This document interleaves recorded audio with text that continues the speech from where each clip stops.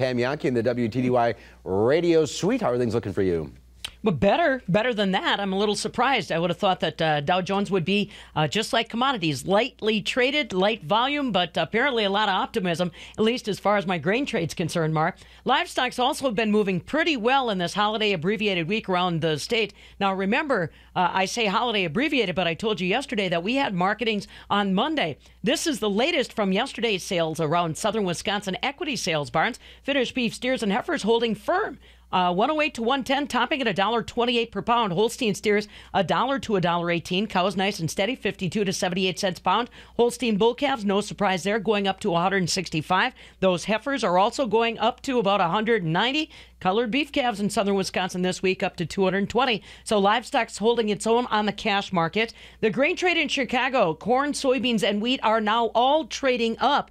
The dry weather concerns that we're hearing about in Argentina and southern Brazil have got the attention of the marketplace. But again, I got to remind you, these numbers can change so quickly. If somebody sneezes down in Chicago, there's so few people down there, it can really rattle the market pretty quickly. But still, if farmers are finding opportunity to forward contract on their 2012 cropping season, it's a good week to be doing some of that work. I know a lot of crop insurance providers working through these numbers with their growers. Dairy is also up on the midday.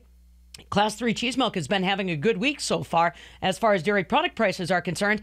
No numbers again for you on a Wednesday, but we've got to go with the assumption that barrel and block cheese and AA butter are probably unchanged. I took a look at the historicals, and we haven't seen any movement on any of those prices since the 22nd of December. So I'm thinking, Mark, that maybe those dairy traders, and there's only a handful of them left, probably got together and decided that they were all going to take an extended break. So I'm not sure how much activity we'll see this week for cheese or butter prices in general, but sometimes no action is better than action at all. So yeah, it sounds like keep an eye. It sounds like the commodity pits are sort of like the newsroom here. Not a lot of folks around this week. That's right. That's very true. Same thing over here in the radio shed. Yep, you can hear the echoes. Yeah. All right. Well, we'll see you tomorrow. All right.